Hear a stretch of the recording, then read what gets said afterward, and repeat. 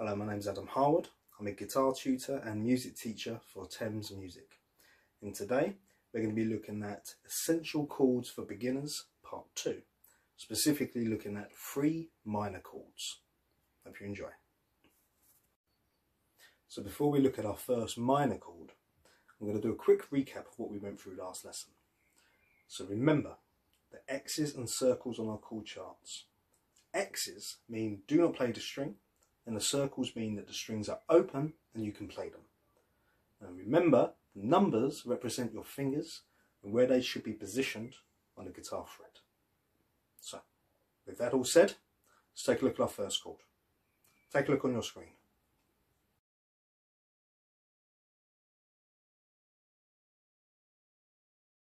So the chord you just saw was E minor. So for E minor, it's important to firstly position our thumb in the middle of the neck on the back of the guitar. And then we bring our fingers round onto the fretboard. And remember, you want the tips of your fingers to be on the string. And then you use your hand and the muscles in your hand to push down on those tips.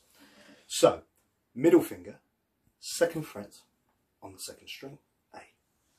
3rd finger on the 2nd fret of the D string. And then just play. And there you have E minor.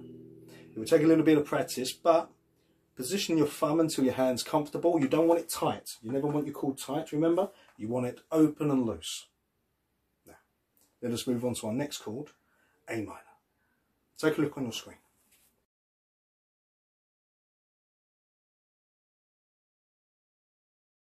The chord you just saw on your screen was A minor. And you can think of the shape of A minor as the same as E major, but all we're doing is dropping our fingers down the string. So, let's build our chord. 1st finger on the 1st fret of the B string, followed by your 3rd finger on the 2nd fret of the G string, and finally our middle finger on the 2nd fret of the D string. And remember, with A minor, we have an X above the E, so do not play your low E. Take your thumb or pick, go from the A string down and play.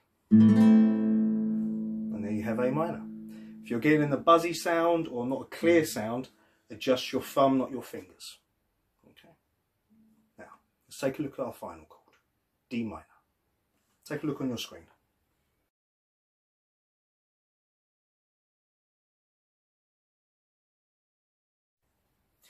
So, the chord you just saw was D minor. Now, this can be a tricky chord for some students, but with practice and persistence, you'll be able to get it no problem. So, let's build our chord. 1st finger on the 1st fret of the high E, followed by our middle finger going over to the 2nd fret of the G string, and then finally our 3rd finger goes on the 3rd fret of the B string. Now with D minor we have 2 X's, not 1 but 2, over E and A. So remember, do not play E and A. Take your thumb or pick, go from the D string down and strum. Again, if you're getting a hard, crunchy sound or a springy sound or just not a correct, clear sound, adjust your thumb, not your fingers.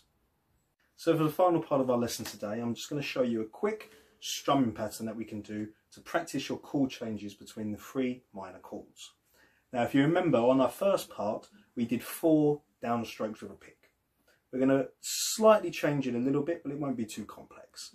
So, put your E minor chord down. And with the strumming pattern we're going to do, it's down, down, down, up, down, for instance. You're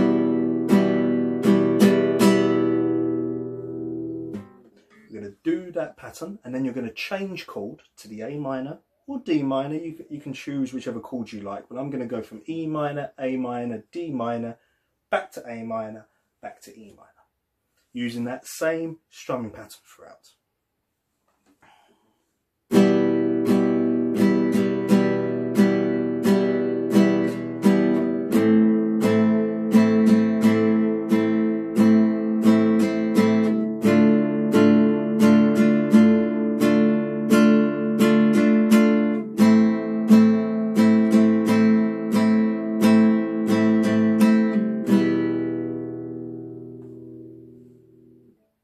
It's a great way to practice your chord changes, and also getting your right hand involved, not just your left.